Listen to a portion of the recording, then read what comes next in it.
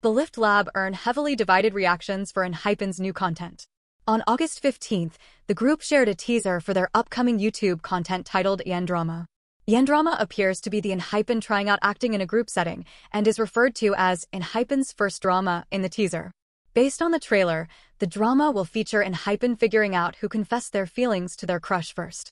While many are excited for ENHYPEN's first venture into acting, some have mixed feelings about the content. Some feel that this kind of boyfriend content has become played out and wish that the group would do other types of content.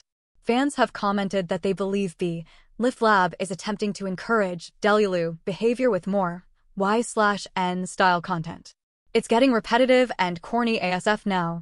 I started liking ENHYPEN and stan them because of their music, not for the boyfriend-girlfriend I-DLE. It's getting way out of hand now.